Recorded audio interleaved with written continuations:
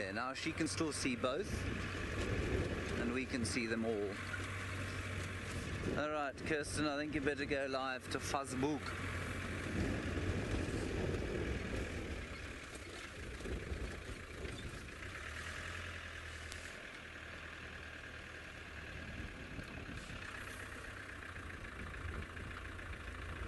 Right, welcome back to those of you watching us on social media.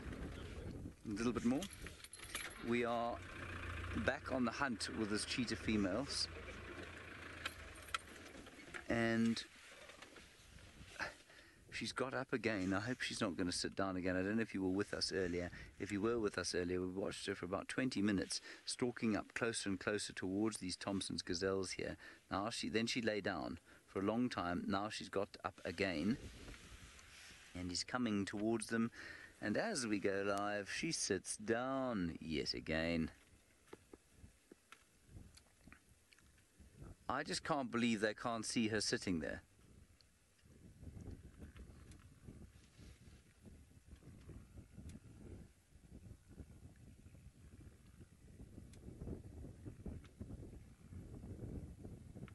It's all very confusing.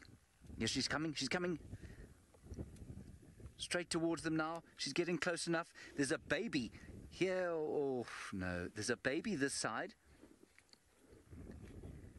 And I think that's why she's got up again. Now they can see her. There's a little one here, straight in front of us. I will be fascinated if this works. I think she's given up on these adults. I think she can see the little one here, and now she's decided that's going to be her target.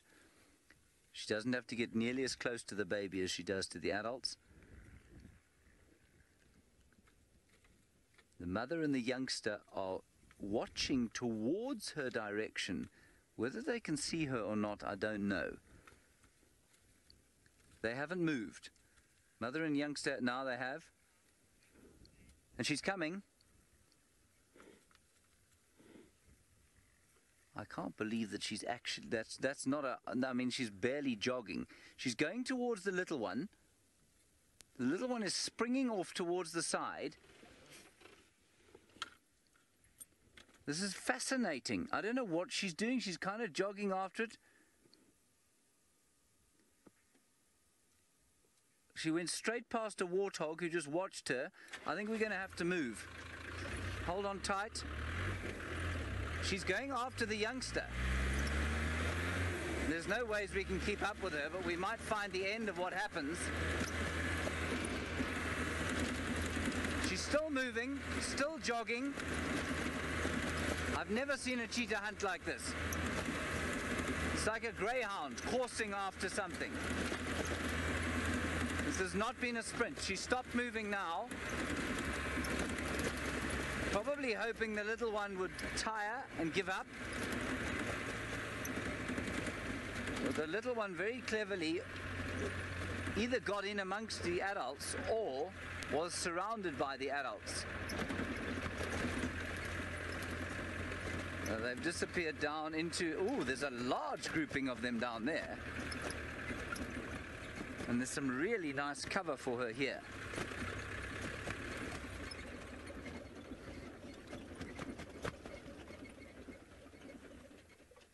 There she is. I'm not sure, she now seems to have kind of given up, really.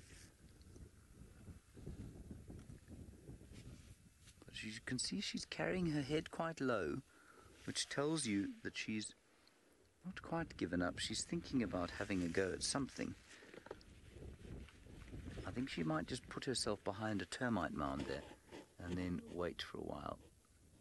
Yeah, there are a lot more Thompson's gazelles down in the dip there, but I'm 99.9% sure that if we go down into that dip, we are going to lose signal entirely, and you will not see anything but a black screen.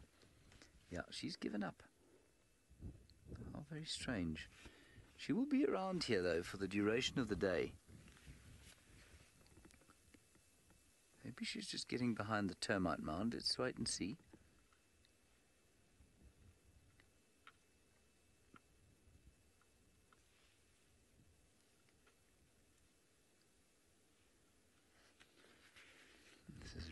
Fascinating stuff. She's looking very sad. Ooh.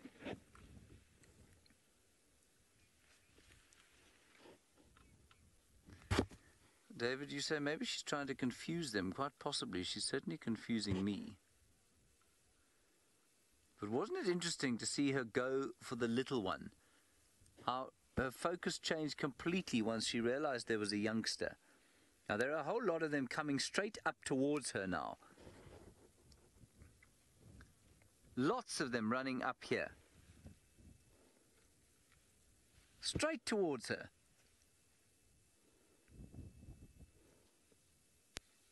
Just get behind a termite mound, cat, and you'll be in luck.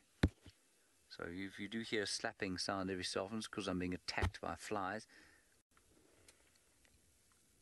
You see, I think they've seen her, and they're trying to find out what she's doing. I'm not sure that they can see her behind the termite mound, and this is very typical behavior, that they'll come and find out where the predator is. They know at what distance they'll be able to get away from her. I'm just going to see if I can spot any more youngsters. Lots of impala down in the dip there.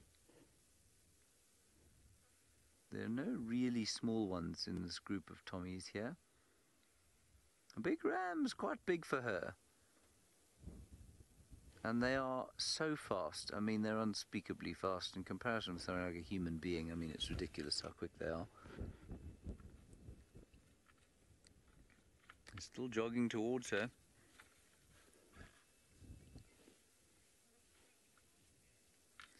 Melissa, you say can they smell her? I don't think in this wind that they could. In fact, no. I mean, it's blowing from her onto them. They might be able to smell her. I'm not sure. If she is giving off a smell, then yes, they'll be able to smell her. Now they're chasing up towards her. This is really interesting stuff. She's kind of slinking away.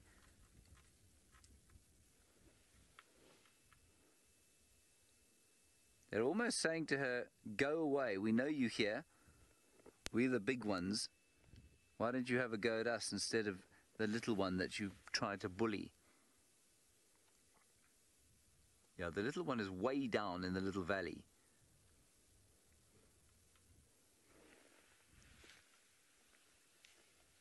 I'm fascinated that she doesn't turn and have a go at one of those.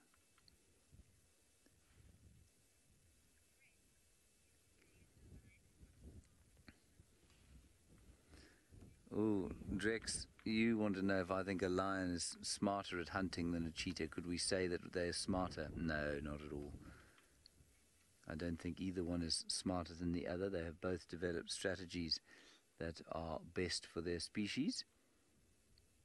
The cheetah, of course, sits very much at the bottom rung of the main predators here. Of the big five predators, lions, hyenas, wild dogs, leopards and cheetah, cheetah sits at the very bottom. They're much more slight than all the others, and of course they are solitary. Now, when we do go back to the cheetah, you might see a whole lot of vehicles. That is, of course, because we are in a tourist area. Yeah, the cheetah has given up now, slinking off, feeling rather ashamed with life. Also being watched and jeered by some topi off to the one side. And they think that it's all rather ridiculous. Yeah, they've put her to flight. Not because I think she felt any physical danger from them, but simply because she now knows that she's been spotted and she's going to have to come around from a different angle. Possibly from the other side completely, using the wind to her advantage.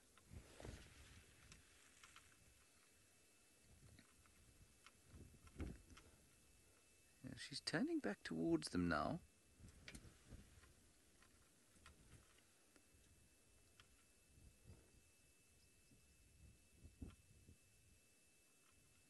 This is really quite fascinating stuff.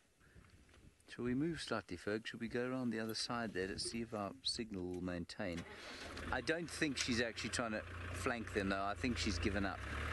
We'll just go around the side of the Tommies here.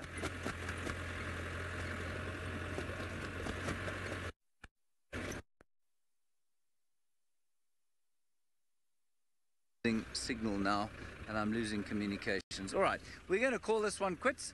We'll do our best to keep up with what's going on here. I think we'll probably leave the situation though, because the cheetah is now heading off down towards the river. All right, thank you very much for joining us. We'll see you next time nature's action starts to unfold.